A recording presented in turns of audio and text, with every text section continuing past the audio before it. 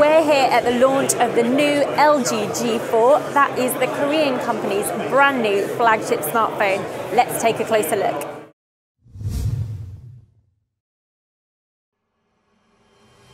So it's a 5.5-inch screen with a Quad HD display. It's also supposed to be 20% brighter than its predecessor. On first glance, the screen certainly looks bright and vibrant to me. Now, one thing that LG really wants you to note is that it's supposed to give a touch of comfortable elegance.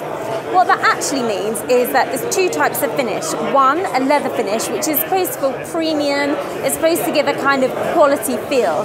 The other one, which is the finish that I have here in my hand, is this shiny plastic, and to me it doesn't quite feel as premium.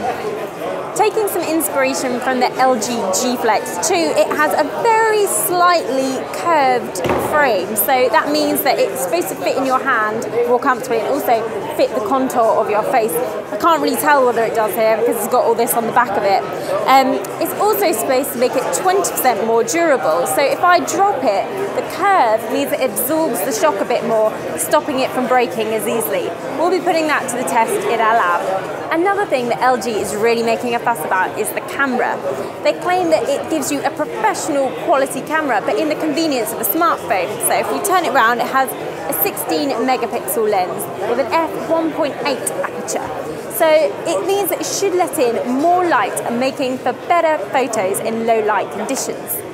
It also has an ambient light sensor, again making for more natural colours.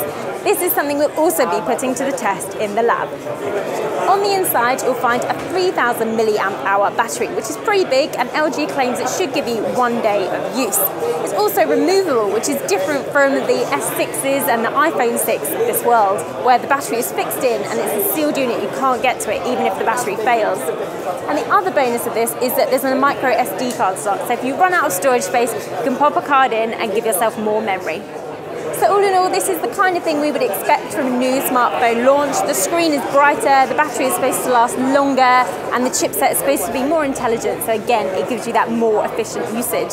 I like what they've done with the design in terms of the leather back, although I'm not quite convinced with this cheap-looking plasticky finish. It's an interesting proposition, and I look forward to getting it into our lab soon.